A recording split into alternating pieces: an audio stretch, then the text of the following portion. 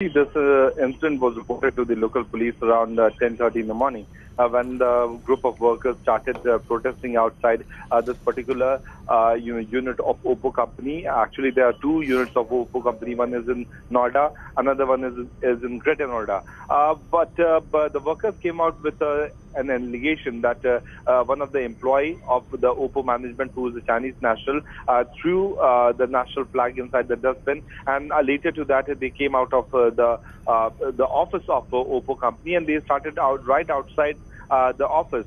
But what local police has been telling us that there was an ongoing concentration in between the management and the workers. So that could be a possible line of investigation which is being probed by the UP police on the basis of the complaint which was given by the group of workers and a few union members.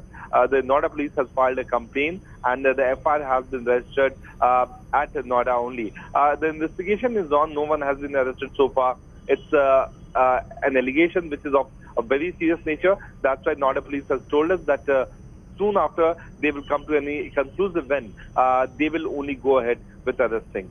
Back to you. Thank you very much, Priyank, for bringing us the details on this.